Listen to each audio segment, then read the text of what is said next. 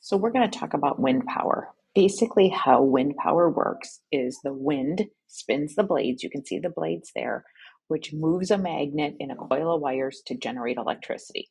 So that's your basics. Again, understand how you generate electricity using wind power. Move a magnet in a coil of wires to create electricity. Wind creates the motion.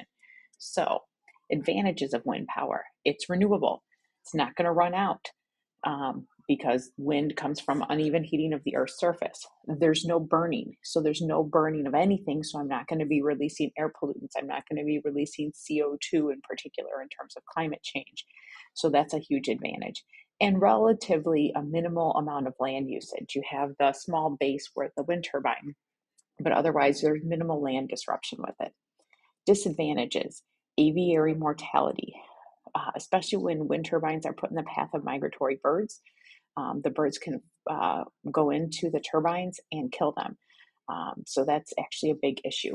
They're ugly. People don't want them in their neighborhood, and they do not run all the time. So if it's not windy, it's not going to be generating electricity.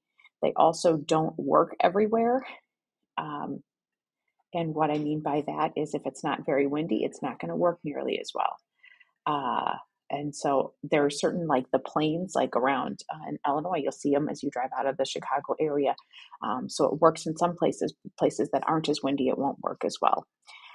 Also, vibrations can alter mating and nesting patterns. What they found is birds and different rodents and different species, especially specialists with a narrow range of tolerance, will not nest or nest in areas where they used to nest, where they put wind turbine farms.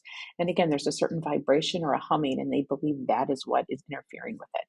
So those are just a few of the reasons that are disadvantages. So again, know how it works, your advantages and your disadvantages. I wouldn't always say memorize all the advantages and disadvantages, but if you understand how it works, you can often figure out a lot of those. And then again, memorize a few key of the disadvantages and advantages.